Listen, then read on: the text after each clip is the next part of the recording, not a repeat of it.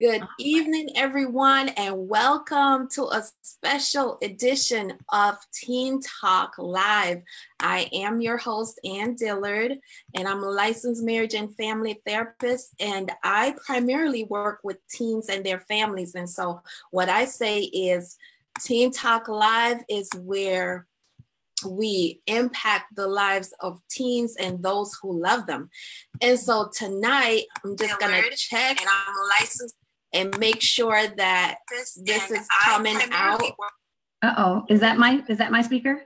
No, that's mine. So I'm just making sure I do my mic check and okay. and all that good stuff. So tonight I have the honor and the privilege of having Miss Daphne Jordan here. And I'm like, this is one of the most powerful women that I've met since I moved to Atlanta. Oh my. Yes. And being in her presence, and let me tell you, I met Daphne at a Women's Day conference. Yes. And it was a Women's Day conference like none other that I've gone to, because here she is at the Women's Day conference giving and really truly empowering women on how to protect themselves. Mm-hmm. Right. And I left there thinking, oh my goodness, my life was truly changed. Right. So Daphne, welcome. Well, thank you. Thank you so much. I had no idea. I didn't get to speak with a lot of you after last year's conference. So I'm honored that you felt that way about that day. I felt honored to be there, because if I can just help change or save one life, I feel like my mission has been accomplished. So I really feel like you're being generous with your comments, but I do appreciate it. You know, I thank you. And actually, I believe that. Okay, so let me back up and give a little background. When I came to the conference last year, September, I had been in Atlanta probably 2 weeks. Oh and my! Coming to to the conference where you were speaking at, one of my girlfriends who had driven me down from Minnesota, you know, she was with me one day, and I stopped at the gas station. She's like, "Where are you going?" I said, "I'm going to the gas station. I need some gas." And so she's like, "Girl, you're going to have to make some changes if you're going to survive in Atlanta." and so when I got back in the car, she's like, "You got to check your environment. This is not the gas station you want to be, shopping at." And then my husband, he gets like, "You got to lock the doors. You got to make sure this, you got to make sure that is in place." And right. I'm like, oh my goodness. So, and then coming to hear you just really solidified my, plan to protect myself. So thank you. And tell the world a little bit about what you do. Okay. Well, I am a native of Atlanta. And I would say I'm probably like 90% of the women out there. It takes for an event, a tragic event, to happen in order for me to realize I need to do something. And that, in fact, did happen about 3 years ago. I left home. I felt like I knew my neighbors. I didn't set my alarm and went off to jury duty, came back home, and my front door was wide open. Oh, wow. I just remember feeling like, oh my God, did my husband, did he forget to close the door? And so I went across the street, got my neighbor. He looked inside and he said, "Let me go get my gun." And I think back now, and I remember what that feels like, now as a responsible gun owner. But anyway, he came inside and basically said, "Yes, you guys someone robbed you. Someone's broken in here." The police came, and I do work from home sometimes. And the police officer said, "You need to consider buying a gun." Well, back then, crime was kind of rampant in some of the communities. We were having break-ins here and there. And so it was happening, I would say, more often than we would probably want. And before I decided, Anne, to go buy a gun, I wanted to start the Women's Gun Club, because I felt like there are other women out there like me who want to do it responsibly. We want to do it together. We want to learn together, and it would empower us at the same time. So I looked up, researched Women's Gun Club, and I found the Well Armed Women. And the Well Armed Women is founded by Carrie Lightfoot. She is the founder of that organization. There's over 359 chapters in the United States.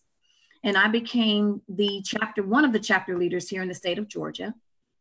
And they really embraced me and taught me the ins and outs about gun ownership, gun training. They said, though, well, we're going to teach you what we can, but you're going to have to become a firearms instructor.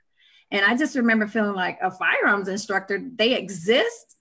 But I kind of felt like, well, since I've never heard of very many of them, this may be something that I should, be involved with to help other women like myself. So to make a long story short, I became a firearms instructor, and I was the only female in the class. I was the only African American in the class. I knew then that this is a very, I would say, gray area for a lot of us. But the class, it was very intense. It was extensive. It was thorough. And I came out with my certification. So I am a NRA basic pistol certified instructor. I prefer to instruct women only because there is an apprehension for us to even go to the gun range. And I remember what it felt like for me to go the first time myself. It was very intimidating. And I wanted to just help educate, equip, and empower women. So I became a firearms instructor a little over 2 years ago, a year after that event happened. But I did that primarily to become a responsible gun owner. And I did end up, I have several guns now. And I will not hesitate if I have to in the event that I need to protect myself, my husband, and or my family. I won't hesitate. And I'm more, I would say, confident about it because I have the training. And I am adamant about women today, not waiting until something happens. Let's not do that. Let's not wait until we're in this relationship and we realize the man is crazy, right? And he already has a gun. So now we're out trying to figure out what we need to do. It is a process. For women, it's definitely a process. It is not as easy as just going into Nordstrom's and picking up a pair of shoes. It's just not that easy and simple, I would say, because you really need to try the gun before you buy it. You need to know how to completely operate it. And you need to have made a conscious choice and decision that is the mode of protection that you're going to go for at any given point in time. Because if you start second guessing yourself, then you really can't show up to the gunfight with a knife. It's gotta be even on an even playing field. So I know that this is a topic that is very taboo in our community. I didn't grow up around guns. My grandfather had them. And I feel like we need to look at the fact that guns are not bad. It's the person behind them and the intent that will make what happens be a bad, situation. But the gun definitely can't do any more than the person behind it will do to it or cause it to do. So I got certified in that. And then I realized as I was training women on the lethal side, I had some women that were just not ready. So I did become certified to teach situational awareness classes, which are the Refuse to be a Victim classes. Those are the ones that I brought into the church, where I actually talk about ways to go to the ATM, how to buy gas and be safe. We need to stop wearing headphones when we're jogging, just little tips and tips of the trade to kind of keep you safe when you're out. Right. So that has been a very helpful I would say, point of discussion for women that aren't quite ready for the lethal. I definitely would not want to put a female in a position to carry a gun if she's not ready. So there are other options. Right. And trying to think what else did I miss here, because I do so much. I mean, I'm thinking about me, having grown up in the church, mm-hmm. and the idea of having a gun is like, oh, it's kind of scary. But I do understand that if you have it, you need to be ready to use it. Yes, you cannot think twice about it. You'll talk yourself out of it, and that defeats the purpose of even having it in the first place. You have to have and almost an innate confidence about what you're doing, and the assurance of knowing that you don't deserve for that person to take your life. Wow. You deserve to protect yourself. And so that does take a lot of strong will. And that's why I go back to saying we as Black women, we are strong, but this is a mental process. When it comes to this making the decision to become to carry a firearm, that's a very conscious decision that you have to make. You have to practice a lot. You need to not just show up and take a class here and there and then feel like, oh, I've mastered it. No, you need to be at the gun range at least once a week if you can. It's something that is an ongoing learning process, and you want to practice in the mirror. If you want to practice in the mirror at home, if you feel like someone's coming into your bedroom, you want to already have those steps laid out. You want to plan, prepare to protect yourself. Wow. And see, we're a little different than men. You know, men can just pick up a gun, and most of them, but they can just pick up a gun and they can literally just use it. We do take a little more, we put a little more thought into it.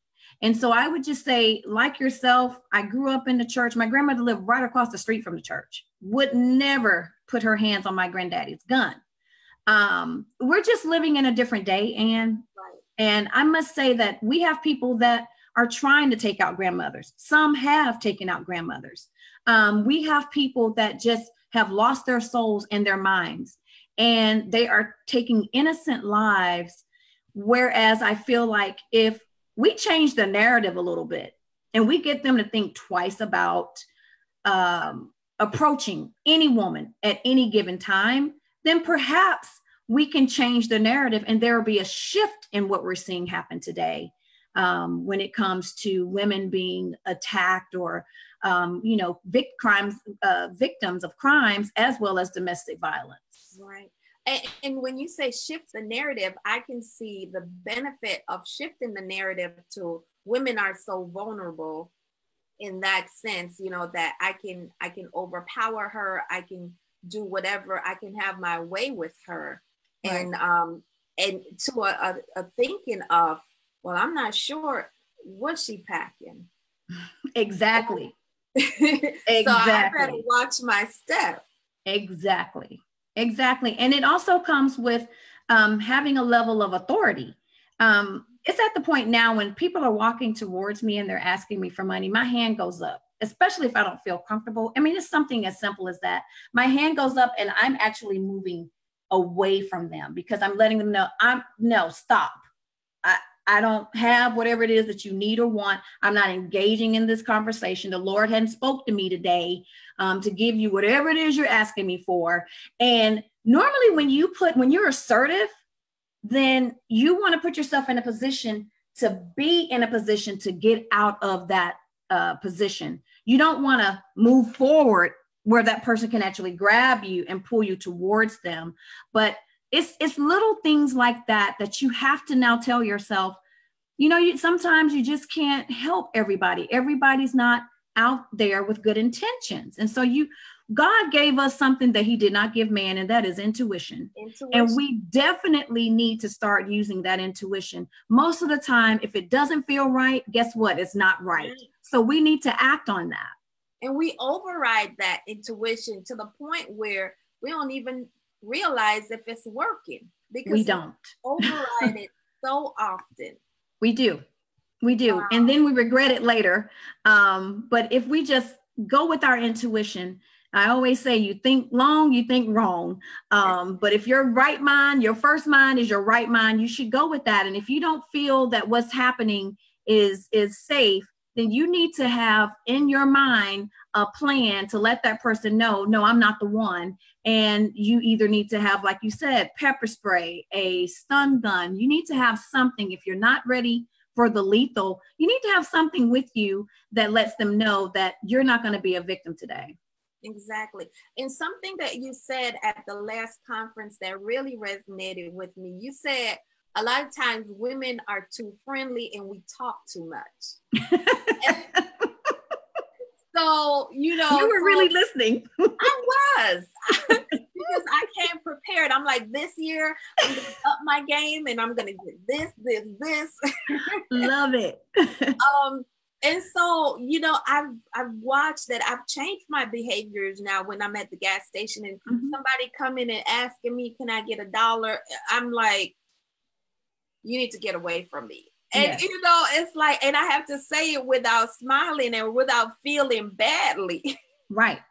Well, and because it's your life. I mean, that you could be the person that he is trying to take advantage of.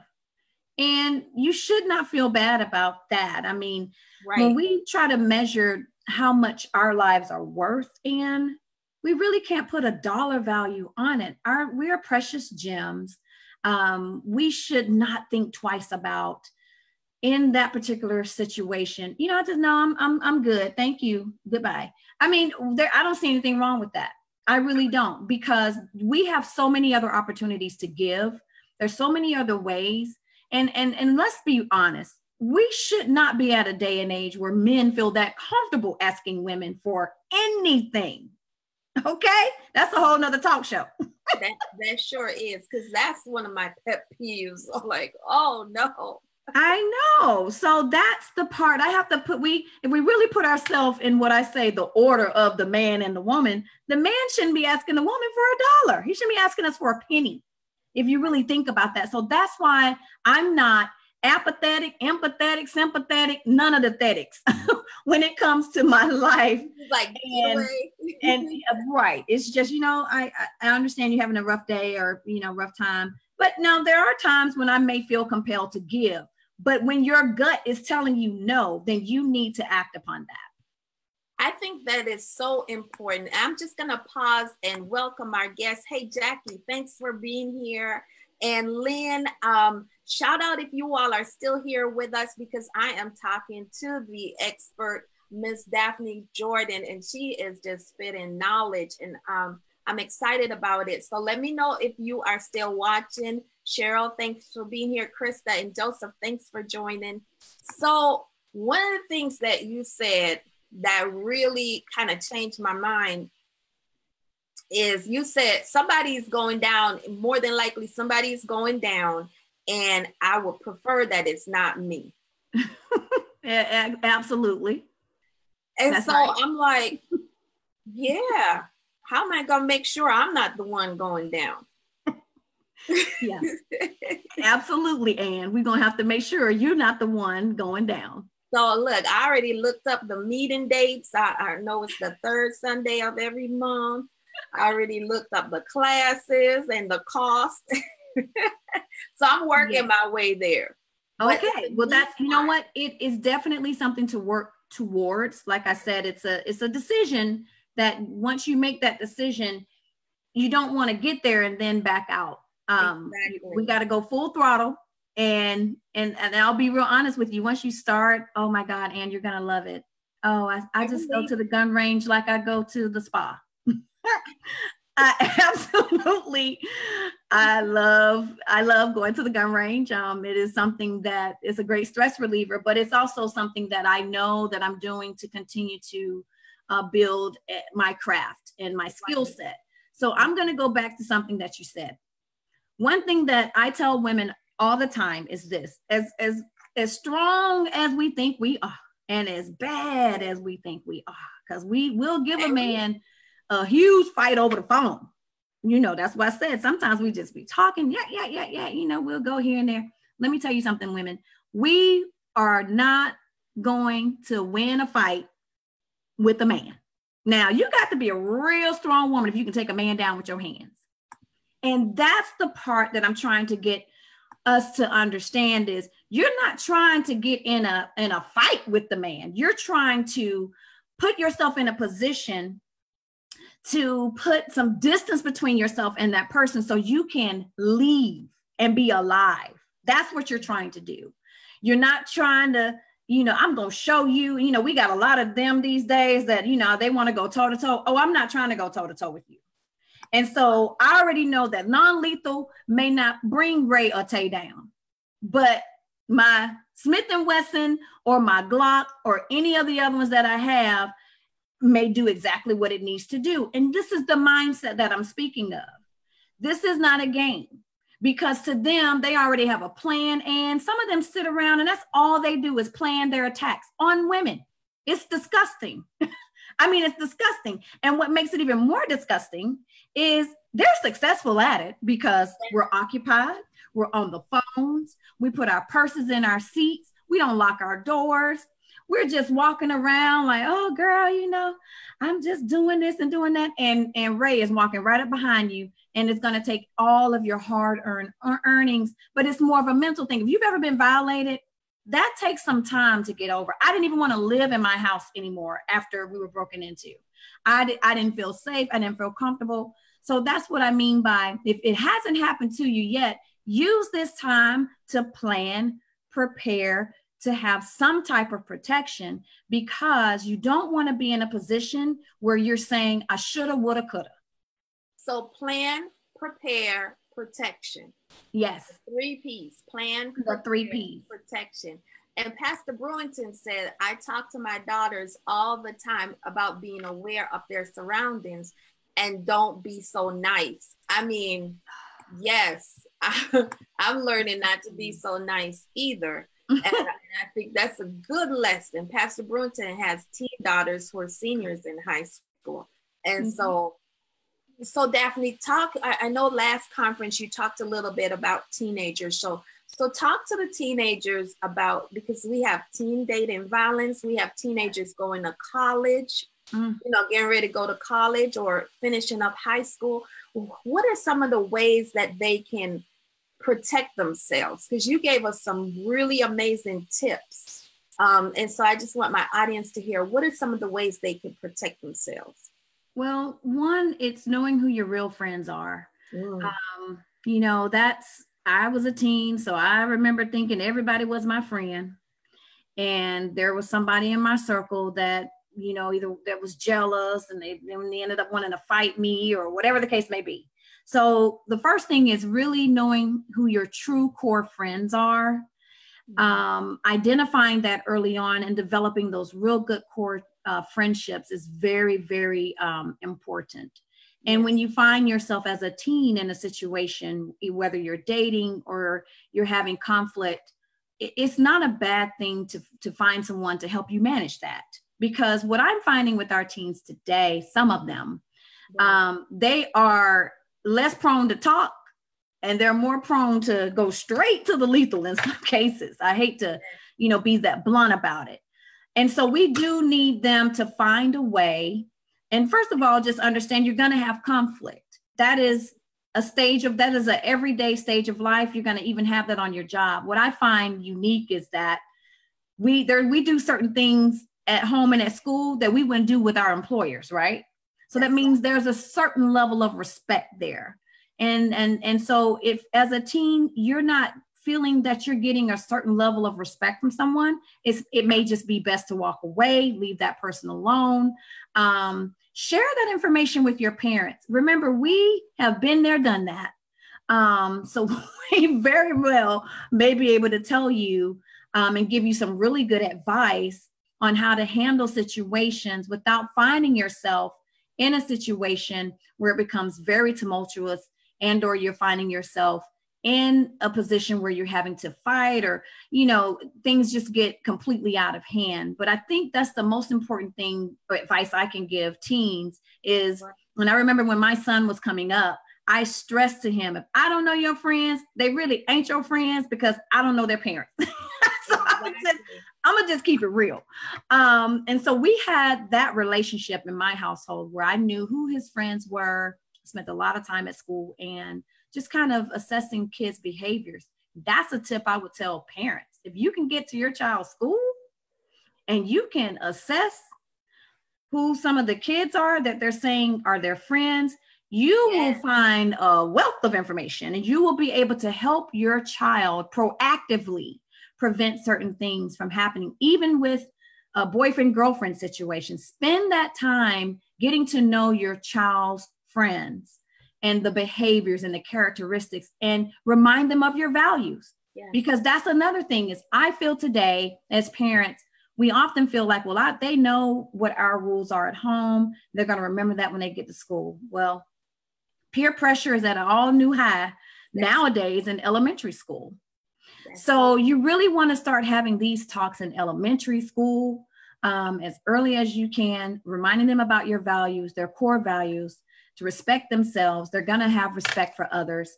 And just talking about friendships. Sometimes as parents, we need to model friendships for our kids too. Isn't that the truth? That's the truth. Yes, it really is. You know, I teach a workshop on healthy relational messages, and that's coming up next Tuesday, a 2-hour webinar. So if you all want to register for that, I'll drop the link. Okay. But here's the thing about it. A lot of times, you know, when I teach this to women, a lot of women realize they don't have examples of healthy relationships. Yes. And so therefore they become unhealthy. They enter into unhealthy relationships, and this becomes a pattern. Mm-hmm. And then abuse is inevitably the result. Absolutely. Absolutely. And even into the reality shows, oftentimes we as some parents are actually watching that to glorify it. And, you know, we should be teaching if we're going to watch it, we should be showing our kids, this is what you should not be doing. Exactly. Even though it's on television, just because it is doesn't make it right or good. And so you definitely, as you know, I'll be honest, I don't know what has happened. But you know, back in my day, we had a lot of respect for each other. We did. Now I'm in my mid 40s. So I know I'm a little older than the teens, but we knew what respect was. We respected ourselves. And so as a teen now, we do need to reinforce that. We need to remind them of that so that they won't walk around thinking it's okay. I mean, the language now that's being used, girls are calling each other bruh. I just, I witnessed it the other day. And I was like, oh, this is the new language, calling each other bruh. You know, that's what boys call each other bruh. So I mean, I'm a little confused by it, but all I'm saying is just teens, when it comes to dating, when it comes to relationships, you want to reach for the good. When you see it's turning to the left, you want to get yourself out of that position as soon as possible. And I think that's really critical, what you said. And the other piece of it, it's back to something that you said, to really tap into your intuition. Yes. And so as parents, we have a responsibility to also stop squelching their intuition. We do. Validate that they do have these intuitions and it's right. And so teach them how to recognize when their intuition is speaking to them. You're right, because I hear parents often tell their kids when they're out, be quiet, don't ask a question. And I'm thinking, oh no, you've suppressed this child's thought process. So we have to allow our kids to explore and ask questions. It should be no one else you'd want them to ask a question from, but you, so you can give them the appropriate answer. So I completely agree with that. And again, I go back to modeling what friendship looks like. If our kids aren't seeing our parents with friends and having friends and socializing with friends and giving us the opportunity to actually have friends outside of school, that's another problem. Some of these kids aren't able to socialize after Friday, okay? And so if you don't give your kids the ability to have relationships, then all they have is what they do at school. So we actually have to teach our kids how to have relationships. Oh my gosh, that's so important. Hey, so I'm just going to pause to say welcome to my guest. Welcome, Shakina. Glad you joined us. We're talking to Miss Daphne about refusing to become a victim, because we have the wherewithal. And something that you said, Daphne, that was really critical. We have the legal right to bear arms. We do. It's a legal, fundamental legal right. How come more of us don't? I'm sorry? How come more of us don't exercise that right? I think some of us are doing it. We're not doing it to the extent of outside of the home and car. So in the state of Georgia, because, you know, I'm from here, so I would say I would be one of the ones that really researches our laws when it comes to gun laws more than, let's just take you, for instance, when you first moved here. When you first got here, did you just go research the gun laws? Probably not, because you were just getting acclimated to being in Atlanta, period. And that's a conglomerate. When I first got here, it was a conglomerate of information, right? Yes. So I don't hold it against you, but it is something that I would say everyone should keep these 3 things in mind. You have to decide if you're going to become a gun owner, you want to do it responsibly, okay? Because here in the state of Georgia, you can own one and have it in your home or car.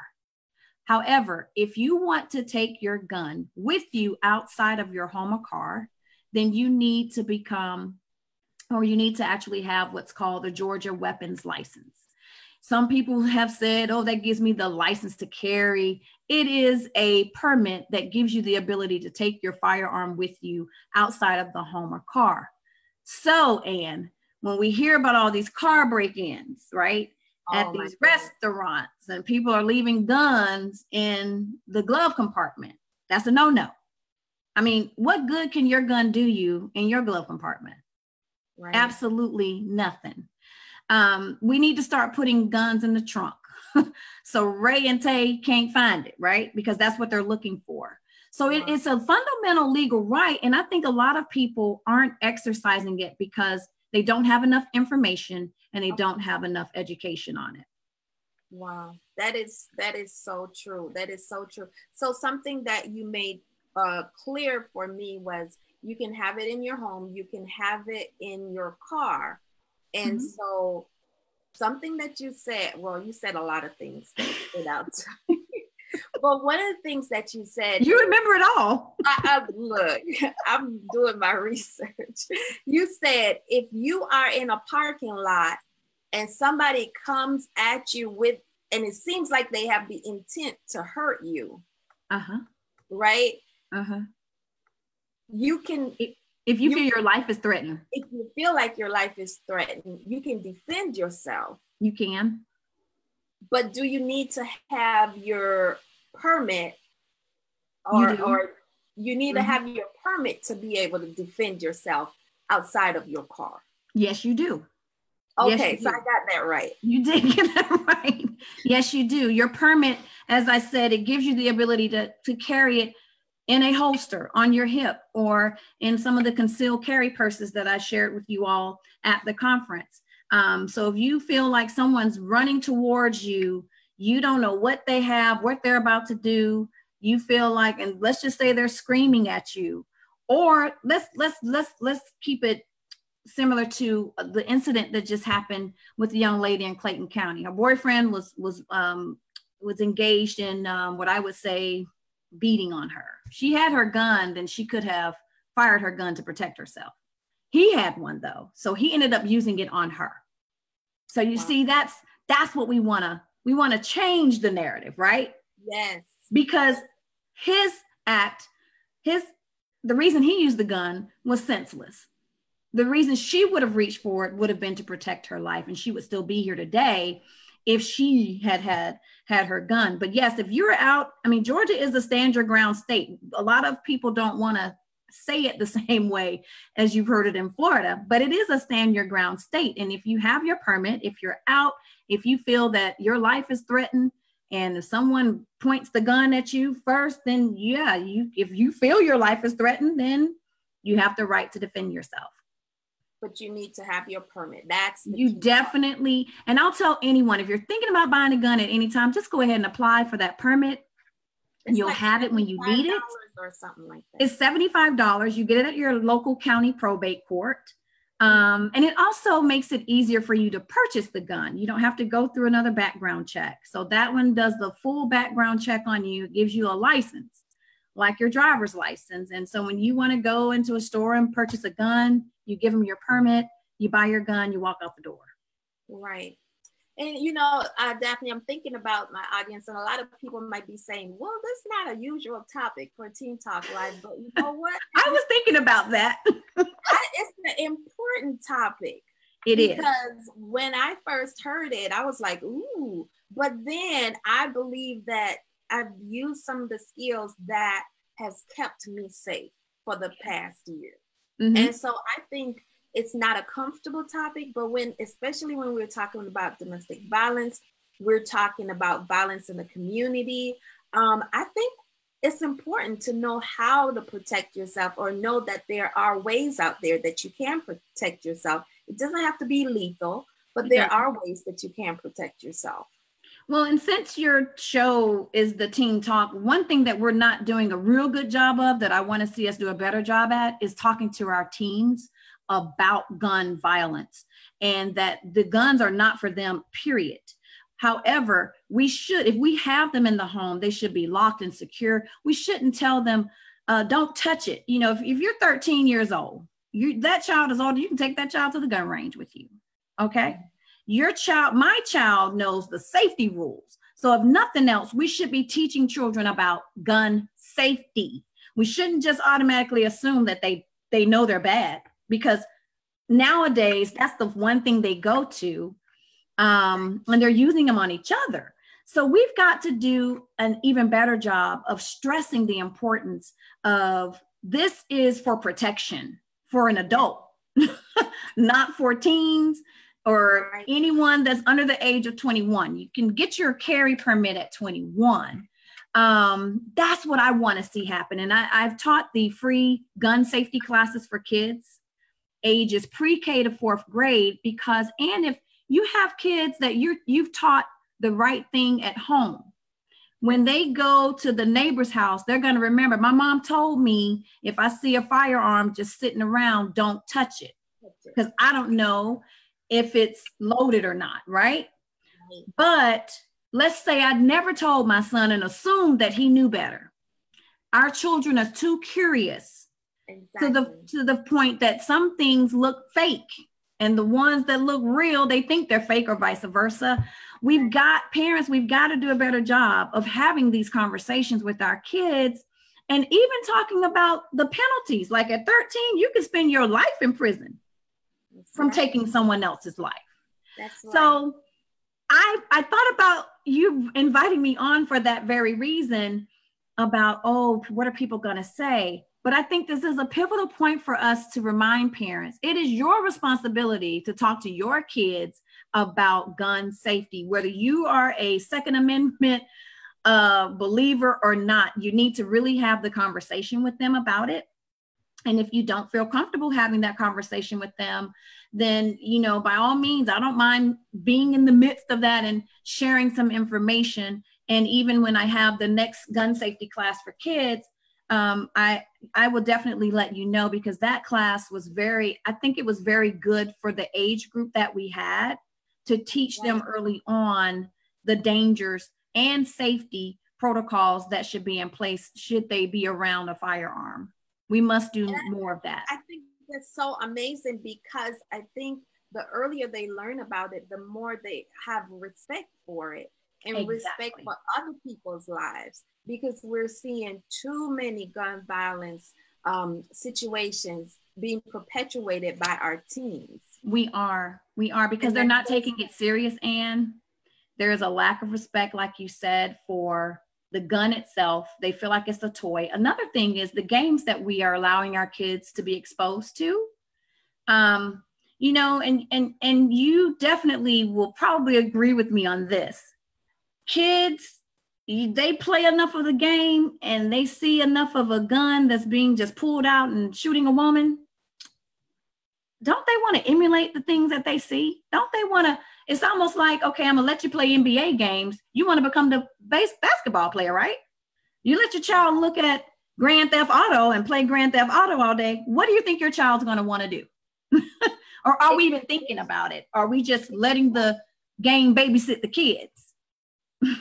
And so my child doesn't play Fortnite. Like we don't even have that. He doesn't have that access to the game. Someone was telling me the other day, Daphne is really not that bad. I said, no, he doesn't play Fortnite. He doesn't play Grand Theft Auto.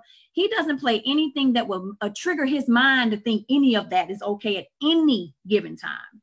And as parents, we've got to say to ourselves, just because you feel like you have instilled in your child those values, now they get around their friends and they start talking him into going to the left, that's when it goes to the left. Exactly. So Exactly. And see, the thing that it does is it conditions your mind. does. And the body doesn't necessarily know if it's real trauma or TV trauma. Yes, It processes trauma the same way. exactly. And so the kids are seeing so many incidents of violence by the time they're 18 years old. Yes. You know, Yes. and that's not good for their minds. It's not. No, but they're being conditioned to think that. I remember growing up, like I said, my granddad had one. I never would touch it because I knew the damage it would do. And I wasn't even curious enough to want to put my hands on it. And that's what we need to get back to. We need to get back to a place where children understand their place, number one. And then number two, as adults, we are helping them understand your mind is a terrible thing to waste. And the last thing you want to do is put yourself in a position where you're in some court of law now trying to defend your life, and or you're in prison for making one bad decision. Whereas if you had just held on to what I had been trying to tell you all this time, we wouldn't even be here. And I'm finding and hearing of those situations way more too often with our young Black males, more than I care to even hear about. And so parents are ultimately responsible for their kids. Parents, we have to do a better job of what we allow our kids to be exposed to, who we allow them to be around. We need to really encourage them to find something else to do besides play video games, where they're shooting people, kidnapping women. I mean, we've got to put something else in their minds outside of that if we want to see our kids less aggressive and not doing as much harm as we're seeing them do today. And talk about conditioning them for domestic violence. Exactly. There's one video game, and when I looked at it, the only way that they can get rid of the lady was to put gasoline on her and set her on fire. Oh my God. And these are like third, fourth grade kids playing this game. And I think it's funny. And exactly. And so what is that teaching you, where your brain isn't developed and you're thinking you have no concept of what's happening? So, I mean, we're winding down on our conversation. And again, I want to thank Ms. Daphne Jordan for being here. And Charnel says, who better to hear this from? And she says, thank you, Daphne. And Joseph says, teaching respect for firearms is a good point. Sometimes I think we overlook that, especially when we don't have guns in the home. I think that's a really good point. Very good point. Yes. And he went on to say, it's so important for parents to be responsible when it comes to video games. It is really important. It's very important. I would say play the game yourself. If you there's so much technology out there. On my phone, my son can't download a game without me giving him permission. So it sends me a message and I look at the game, I'll go online, I'll research it. As long as it's not violent, it's a game that actually we have been downloading academic games. That's what's been the mode of operation. But anyway, I get to know what my child is downloading on his phone before he does it. We've got to kind of get to that point. I can tell my son right now, don't you go across the street and do such and such. What are the kids going to do? They're going to probably go across the street and just try it because they're curious, right? Exactly. Or maybe I should say, if you go across the street, you're going to break your leg. Maybe he'll think twice then. But our kids often challenge us. They often want to see how far they can go. Absolutely. And so you want to just, again, I go back to what my original thought processes have been. When I brought those guns in my home, I sat them down in front of my son. We had a discussion about them. We talked about the do's and don'ts. He knows what to do if he sees one. Stop, go get an adult, get away. I mean, those are the steps. Those are the steps. And so we have to be that adamant. We just need to start engaging in more conversations with our kids and not assuming that they know. And I think that's oftentimes what happens with us as parents. We are technologically driven by these iPhones and computers, and that's who's teaching our kids everything that they know. As parents, we're going to have to step in and do what we were entitled to do. And I forgot who says this quote, Daphne, but somebody once said, he who tells, I think it was E.B. White, says, he who tells the story defines the culture.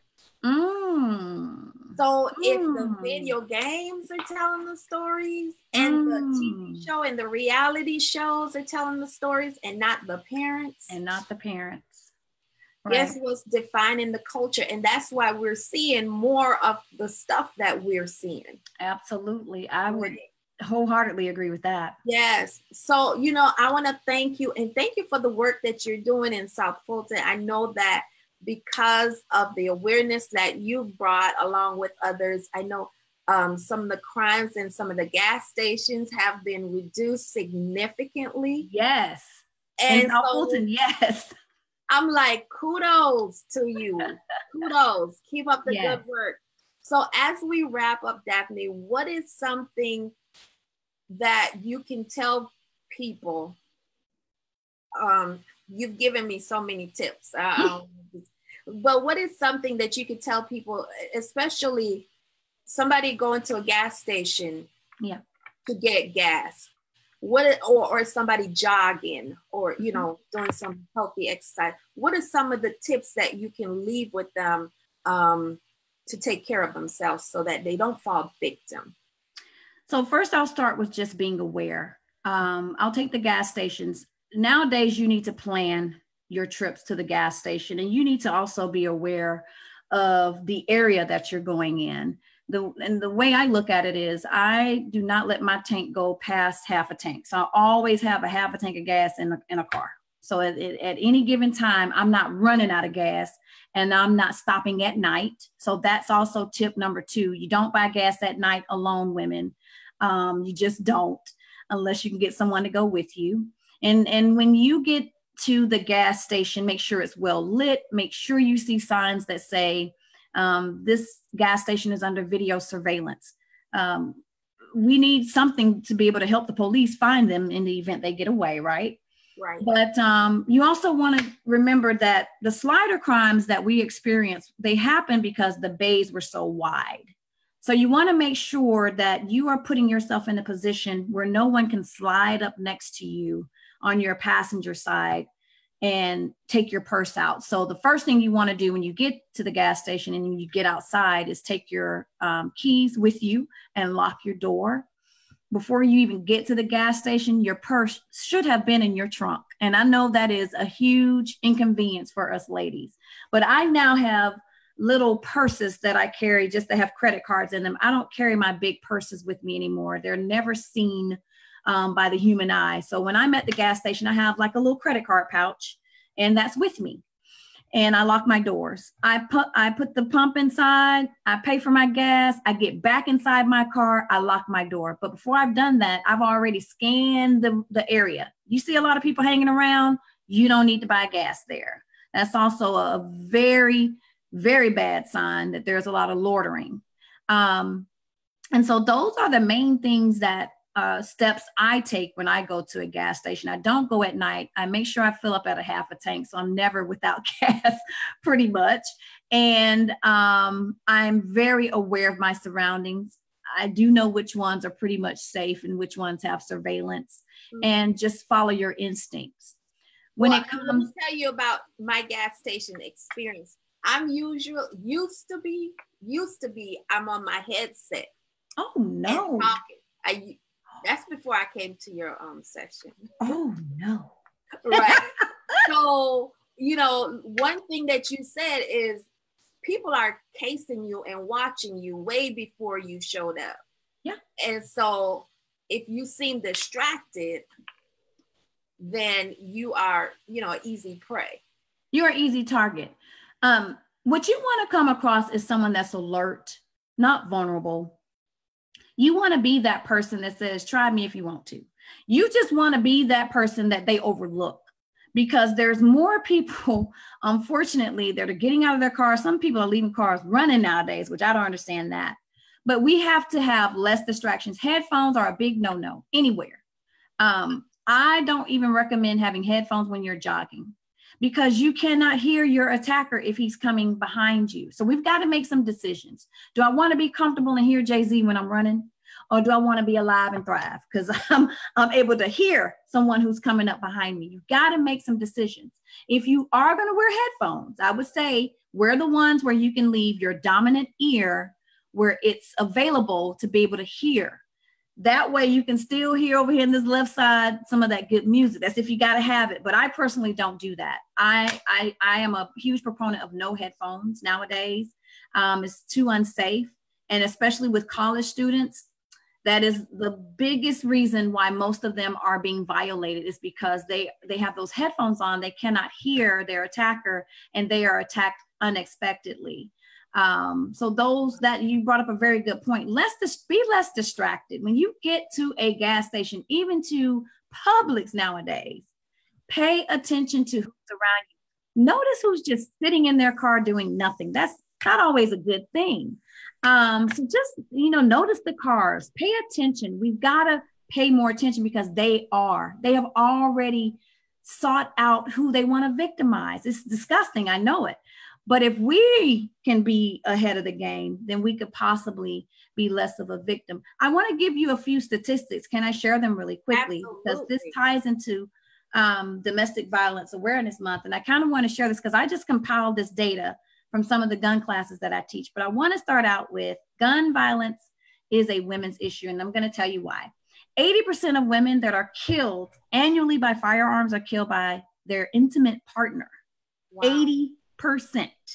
Now, 35 states do not prohibit people convicted of misdemeanor domestic violence crimes and are those that are subject to restraining orders. So think about that. If we could even implement something with those 35 states and prevent people with restraining orders from still being able to carry guns and or that have been convicted of a misdemeanor domestic violent act, we're at half the battle, right?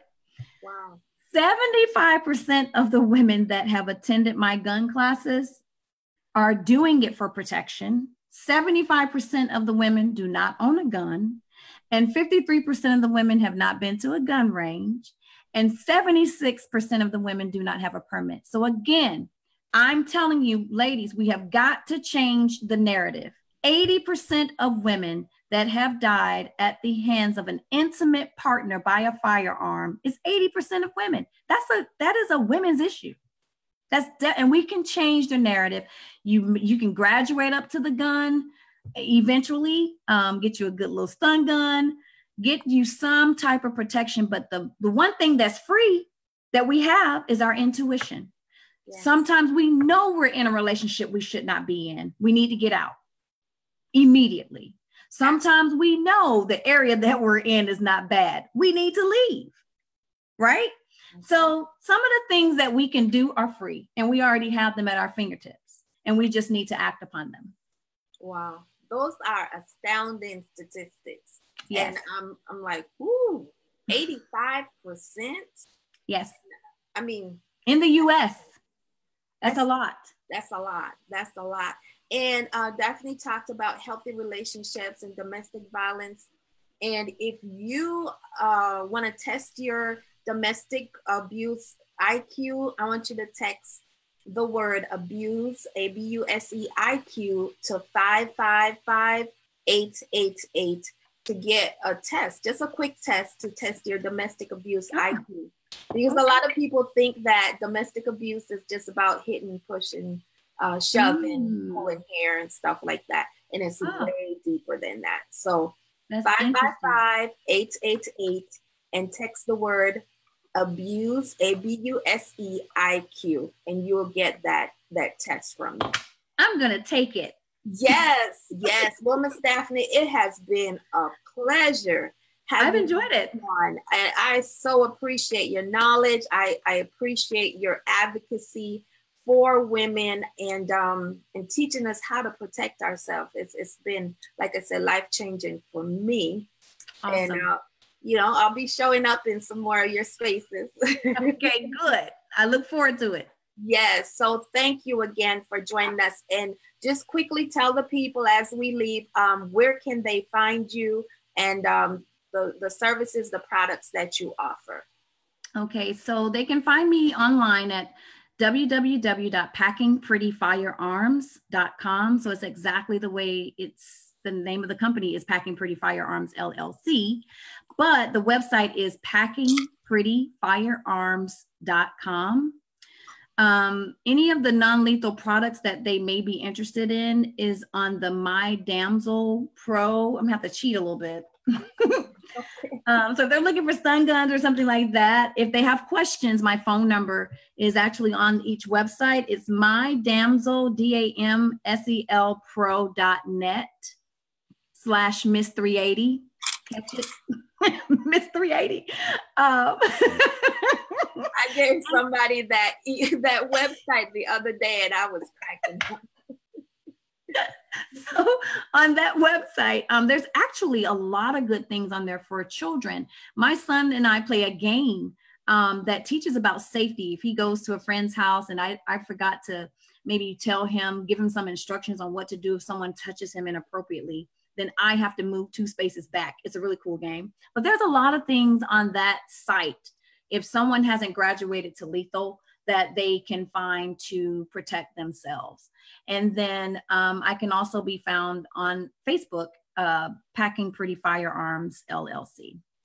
Excellent. And when we're done, if you could drop that information in our comment section, I'm sure some people would like to connect with you after Absolutely. this. And I'm certainly going to share this out to my clients who are going through domestic abuse situations, because it's full of information and just good for parents in general to hear as well.